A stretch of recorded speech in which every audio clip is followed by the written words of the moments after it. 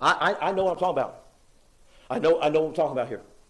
One of the girls from Gaylord, there's only three, one of the girls from Gaylord, Michigan, she said she was abused when she was 12 and 13, and Michigan would not prosecute because they said they didn't have enough evidence.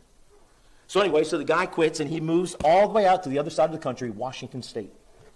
She gets a call from her alleged abuser and says, my wife is about ready to have another baby. Would you come on out and babysit? My question is, why did you go out? Why did you go out? Did the pastor force you to get on that airplane? I don't think so. Or maybe was it your mom or dad that forced you to get on the airplane? Or maybe the allegations were looked into and there was no evidence of it. Okay? I'm not saying she's telling a falsehood. I'm just saying she's not telling all the truth. That's very possible. Are you with me? I'm almost done. So, we have gotten away from the Bible so much that these waters have been muddied so much. The world is so screwed. Listen to this now.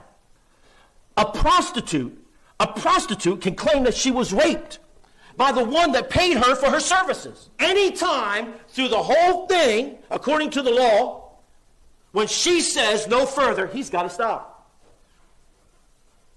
Fellas, you understand? That ain't going to happen. Once you turn him on, you ain't going to turn him off just like that. Come on now. Somebody stay with me, will you?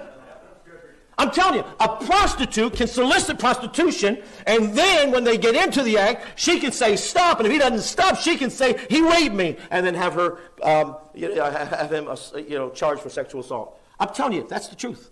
Okay? A wife can claim that she's raped by her husband. I kid you not. That's how screwed up this is. Okay? It's so bad that sexual advances can be considered sexual assault the moment that she decides that he has to stop. Now listen to this. I know what I'm talking about. I know what I'm talking about here.